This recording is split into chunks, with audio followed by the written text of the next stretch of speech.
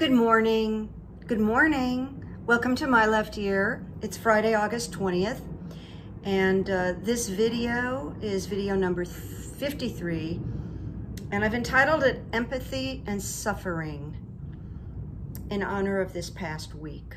My name is Carrie Freeman, and My Left Ear is a left-leaning site. I do political and psychic commentary, and I branch off and I do a little bit of healing material also because that's my background.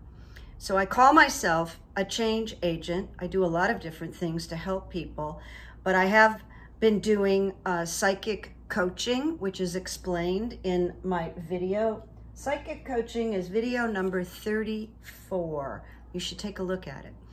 And I am also a clinical hypnotherapist. Sometimes I combine the two. If you want any information, email me. The email's right there below. And as I like to say, as my subscribers know, I have various ways of manifesting, and one of them is to say, wouldn't it be nice? Wouldn't it be nice?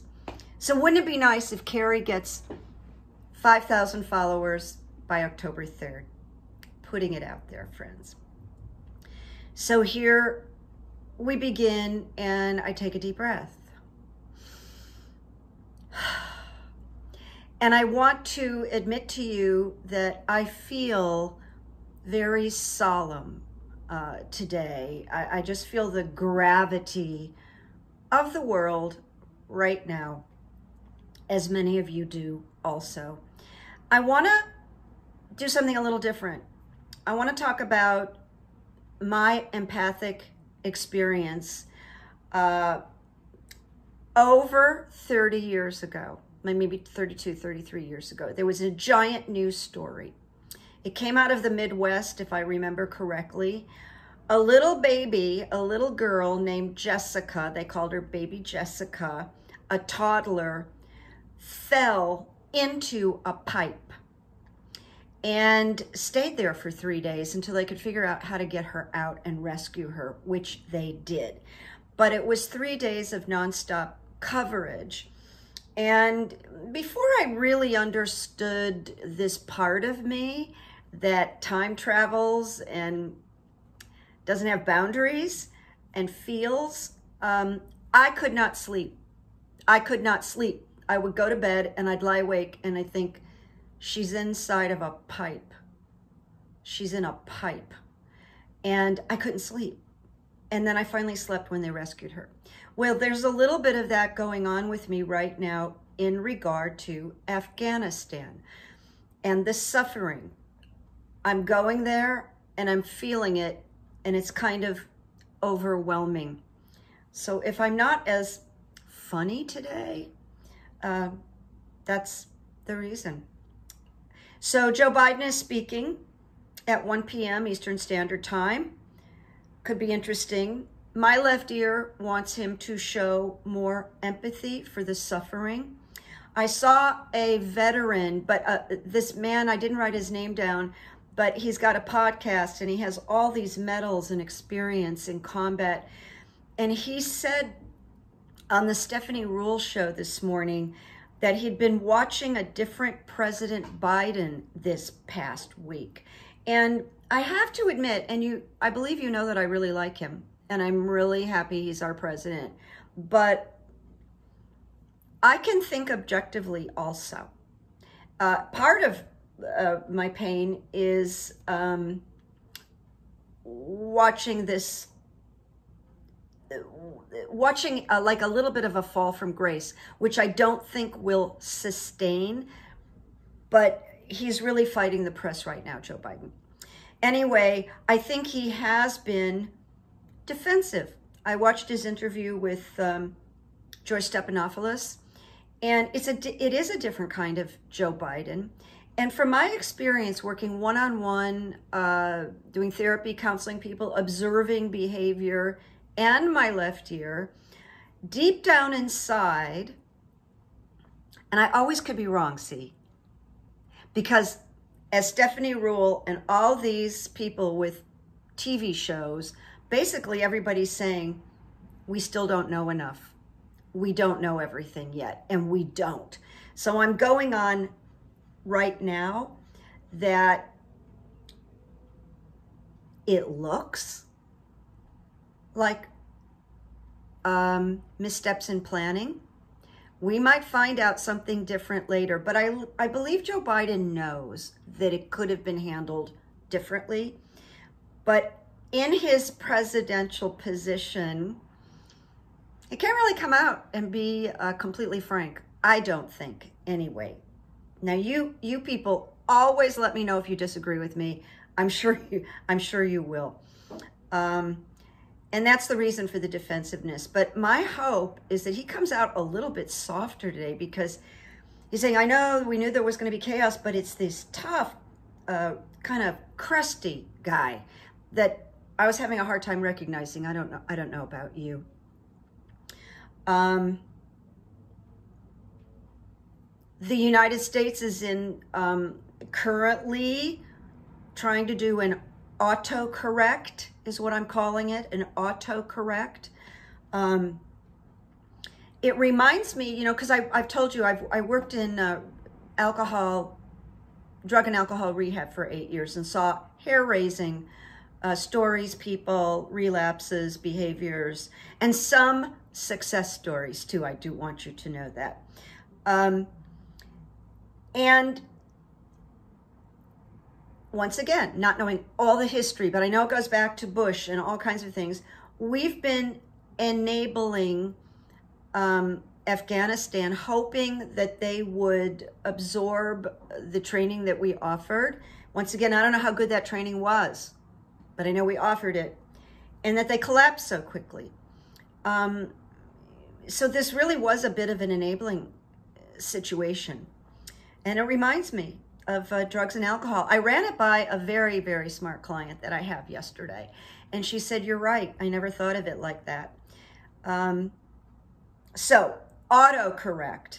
And the U.S. is pivoting and rescuing as many Afghanis, interpreters, and U.S. citizens as possible. The tragic part is that they won't get to everybody. And the part of me that doesn't sleep is relating to women and girls that have been getting educated, and we're going to do great things on the planet. And I just kind of keep heaving big sighs about that.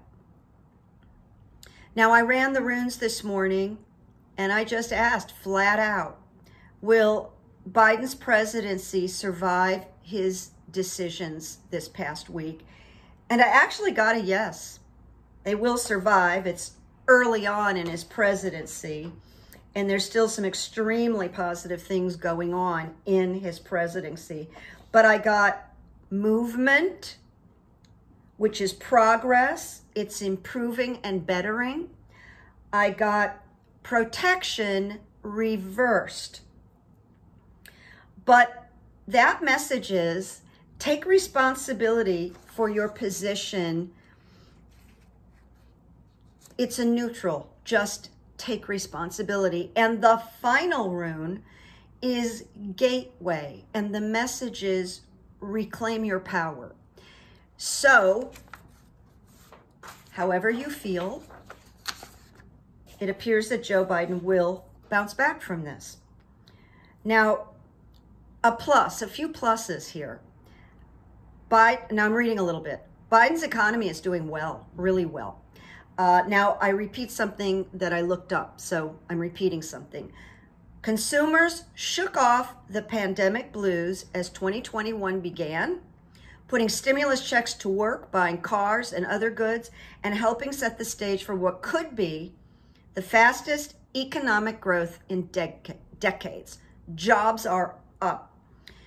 Now, you probably know that presidential elections are won and lost on the economy. So this is extremely good for Joe Biden. And then if it maintains, which I think it will. Vaccines are up. More people are now finally getting the message, and they're getting vaccinated. Not sure why. They might be aware of deaths. They might be aware of all the children that are at risk, that are back in quarantine. So Many of the largest increases in the pace of daily shots are in states with low vaccination rates and worsening outbreaks. So somehow a message is getting through. I don't think it'll be 100%. Will Trump run in 2024? Everybody on TV has an opinion about this. I'm going to maintain, my left ear is going to maintain, no. If you've noticed, he's deteriorating more and more. And when he speaks, it's kind of like a repetitious word salad. My left ear. This has been going on with me for about a week, and I haven't mentioned it. But then I've been hearing other people mention it too. So I'm like, okay, I was plugging into something. We were plugging into something. So now I'm going to mention it. My left ear sees some kind of a march on Washington regarding Merrick Garland, that people are just going to need to get out of their houses and complain. And it's due to the unrest is due to the silence of the DOJ. It's utter crickets. And we don't know whether Garland is hiding. Now, I did do the runes, and it said eventually he was going to surface with indictments, but the rune was harvest, which is 1 year. I think there will be a march before then. My left ear. Well, this is not really my left ear, okay? This is fact. I wrote it down, so I saw it, so I said it. But no, this is just fact. And before I tell you what it is, I'm going to say thank you, Stacey Abrams. You're a goddess. You're a genius, and you should have been governor of Georgia.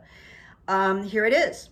Georgia now has one of the highest voter registration rates in the nation, with 95% of citizens over 18 years old signed up to vote. And this is according to federal election data released this week.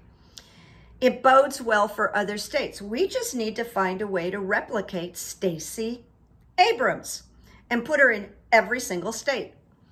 But it does bode well. I mean, that's a resistant state, even though we won 2 Democratic Senate seats. It's phenomenal. It's so good. It makes my left ear feel that people are going to come out in droves against these draconian voting policies being put in place. And there will be some Supreme Court action. When unnamed people go in and start throwing out votes and changing the outcome, it's going to go to the Supreme Court. Now, I had been asked about the lawsuits being hurled at Governor Abbott in Texas.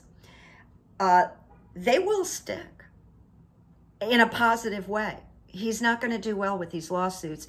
And in fact, a federal judge just ruled against his mandate, that it's temporary, but it's a good sign. And he's being, well, Florida and Texas, people are protesting. They're going, no, no. And Joe Biden has promised to go in and help financially because they're being extorted. They're saying, if you don't play our game, we're going to withhold funds. Education for children, they're going to withhold funds, right? That children are our future. Yes, it's evil. But I want to address that question. My left ear. We just believe DeSantis and Abbott will not be back. They're going to be voted out.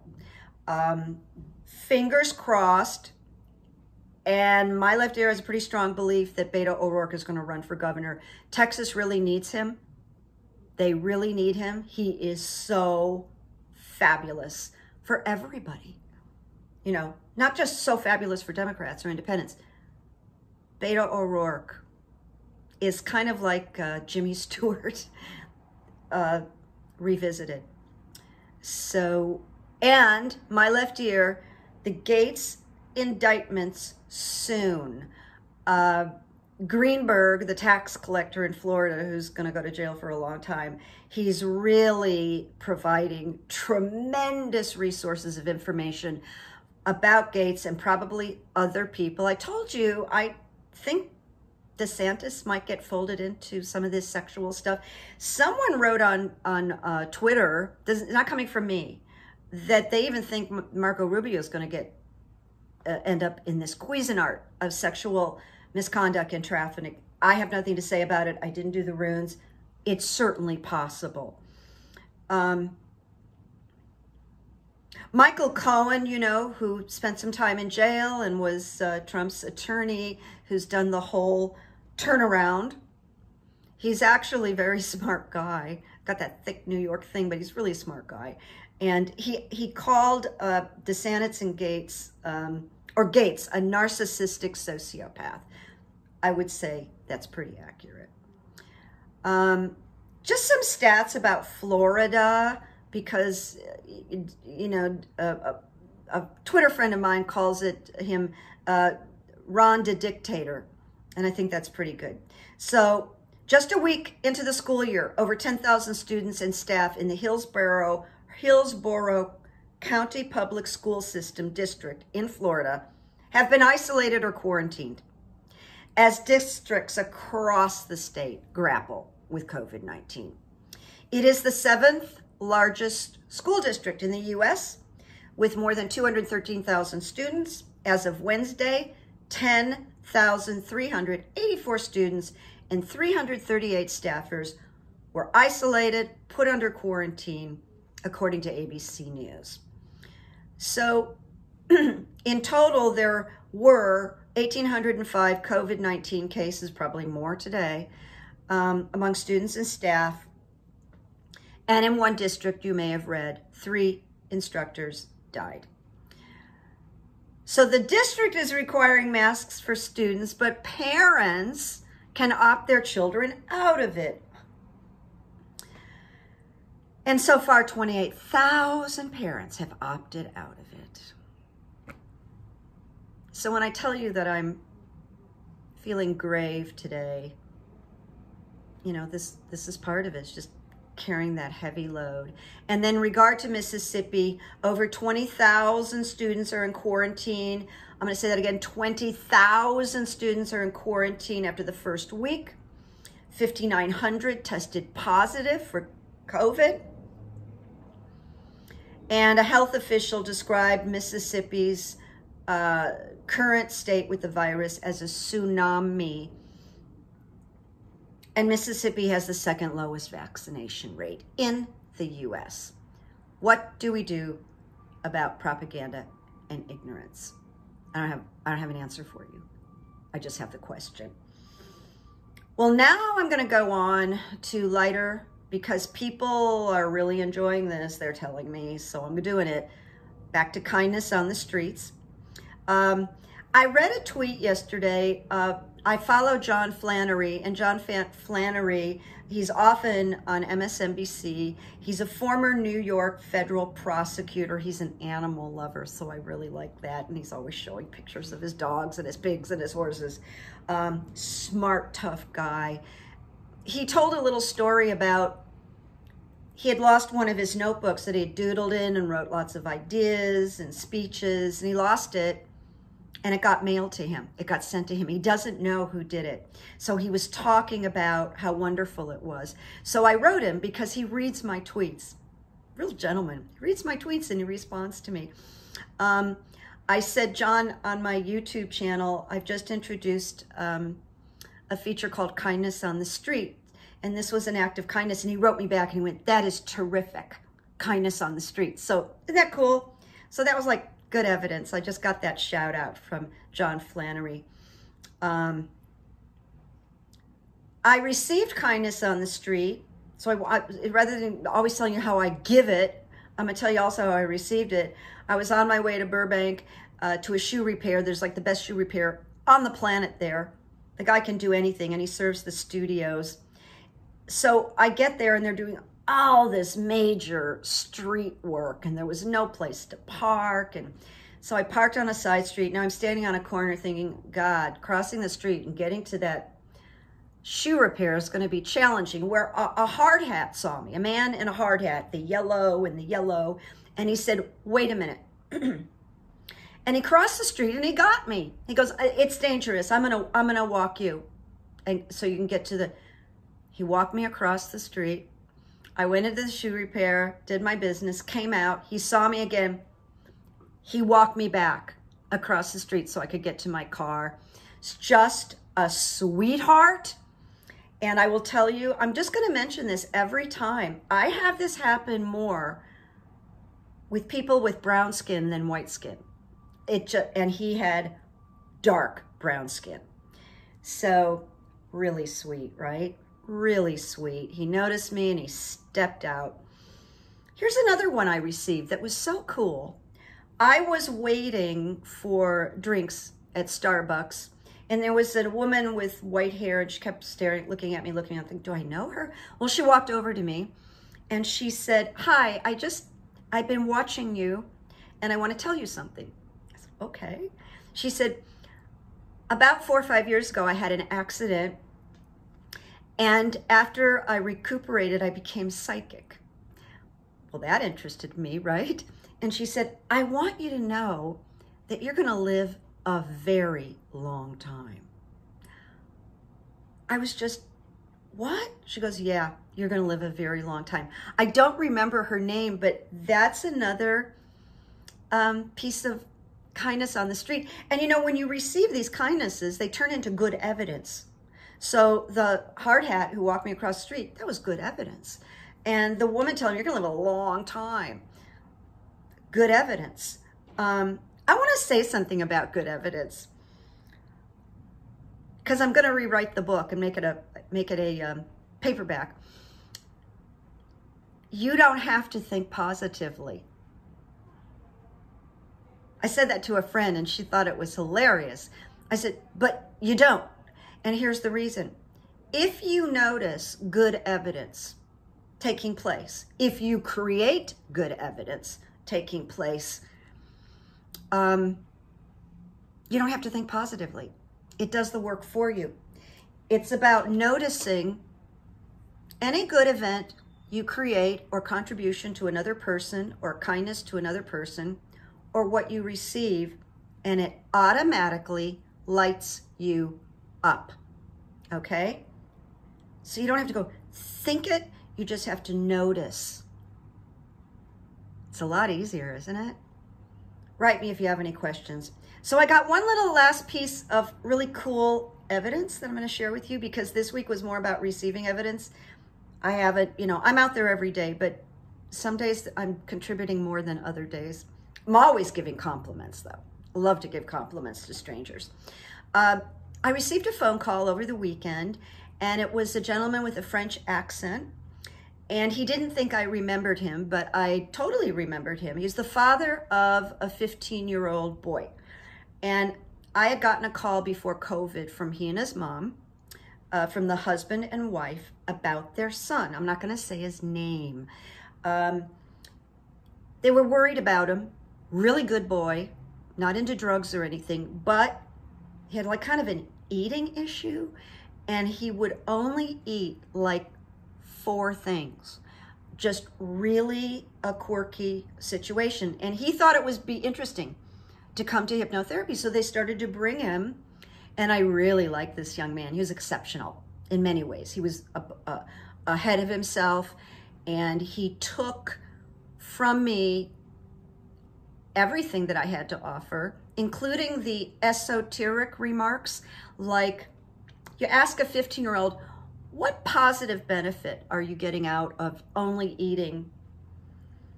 And I got to convince him he got attention. Well, COVID came, and a 15-year-old can be very opinionated and set in their way. So he said, no, I don't want to Zoom. I want to be in the room with Carrie. And of course, we couldn't do that. So we parted ways, but we had done about maybe 5 or 6 sessions. So this was the father of the boy who called me. Oh my God, I never thought I'd hear from them again. Well, first of all, he wants to tell me that his son, I'm going to call him Ronnie. That's not his name.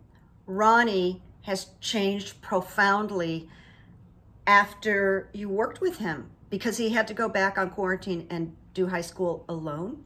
That's changing now. He said his eating habits have opened up.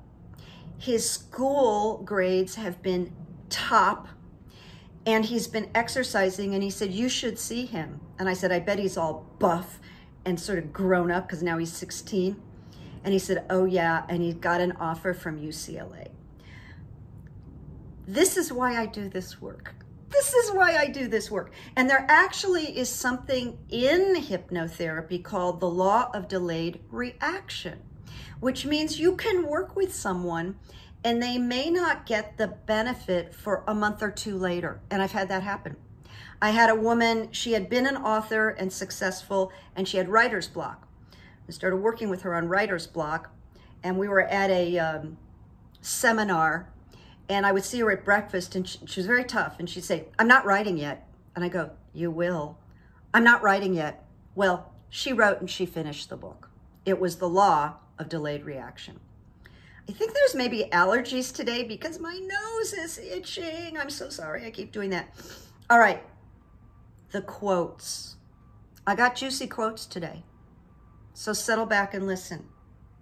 You've probably heard this one before. It's by Benjamin Franklin. If you fail to plan, you plan to fail. And I thought of that this week, but it's true of all of our lives. If you fail to plan, you plan to fail. Benjamin Franklin, it is a great quote. All right, so this is by famous author Hermann Hesse. He said, I began to understand that suffering and disappointments and melancholy are there not to vex us or cheapen us or deprive us of our dignity, but to mature and transfigure us. And so, you know, that reminds me of something in neuro-linguistic programming, which I have training in. They always ask us when something goes awry or there's a painful, you know, breakup, divorce, what are your learnings? What did you learn? That you immediately go to what you learned from the event. I'm going to repeat Hermann Hesse. I just love it. I began to understand that suffering and disappointments and melancholy, which is me today, a little melancholy, are there not to vex us or cheapen us or deprive us of our dignity, but to mature and transfigure us. It's beautiful. And now, this last one is by an author named Laura Hillenbrand, and she wrote the book Seabiscuit. She's a very prolific author, and Seabiscuit is one of my favorite stories and one of my favorite movies because, you know, I love a story about the underdog. She wrote, think about the former guy when I read this, okay? The paradox of vengefulness is that it makes men dependent upon those who have harmed them, believing that their release from pain will come only when their tormentors suffer. And many people have said similar things over the years, that something about getting in the mud with pigs, can't remember that one, but that the more we hate, the more we're bound to the person that we hate. So we see it, and then we're managed and controlled by it. I do want to say this is an ideal, and I've certainly have felt feelings of hate over the last couple of years, and I work at it, and I try to neutralize it, etc., etc. So we're finishing up for today. I think this maybe was my longest one. I hope you're good. Take care. Get an ice cream cone. Go be somebody's good evidence. You don't have to think positively, just notice. And as always, make peace, make memories. Make peace, make memories. Bye-bye. Bye-bye, friends.